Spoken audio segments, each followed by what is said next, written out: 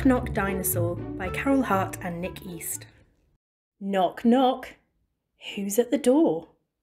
Whoa! One real live dinosaur. He smiles at me. He waves his claw. I say hi and he says roar. My mum's in town, I try to say. We weren't expecting guests today. But the T-Rex sniffs and rubs his tummy. He thinks Mum's apple pie smells yummy. I say, perhaps you'd like some lunch. He thunders past, then munch, crunch, crunch. This is kind of fun, I think, as I pour the dinosaur a drink. But something makes a dreadful crash. It's two triceratops. Thump, bump, bash. Then three stegosauruses clump upstairs. Oh, help! There are dinosaurs everywhere. This is not good. What shall I do? They're coming through the windows and down the chimney too. 4 velociraptors are drawing on the wall. 5 allosauruses skateboard down the hall. The kitchen's in chaos, the dining room's a mess, and who's in the garden is anybody's guess. From upstairs comes a bubbly laugh. There are 6 apatosauruses splashing in the bath. From in Mum's room come snorts and squeaks as 7 small iguanodons play hide and seek. Oh goodness, this has gone too far. Someone's wearing Mum's new bra. 8 gigantosauruses have knickers on their heads, and 9 oviraptors are jumping on the beds. Hey, I yell, you can't do that. 10 pterodactyls play catch Dad's hat.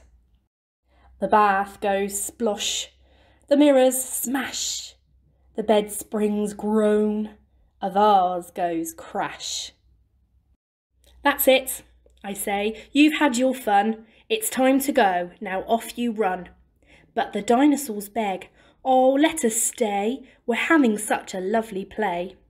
I stamp my foot, I grab the mott, then shout out, everybody stop! The T-Rex shrugs. You paid for us, so what's the point of all this fuss? Just read this note, you'll see we're right. It says so here in black and white. I read the note. I rub my eyes.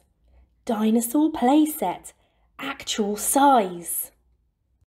Actual size, oh silly me.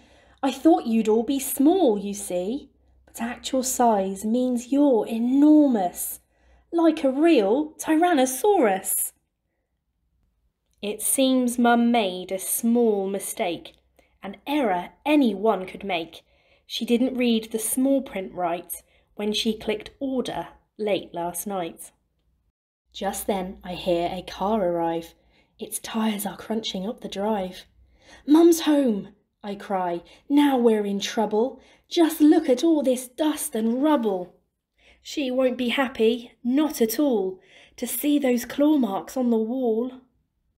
Don't worry, say the dinosaurs. We're used to doing household chores. Then round and round the house they rush. Swish, swish, swoosh, swoosh, brush, brush, brush. So when Mum walks in through the door, the house is cleaner than before. She puts her heavy shopping down. What's happened while I've been in town?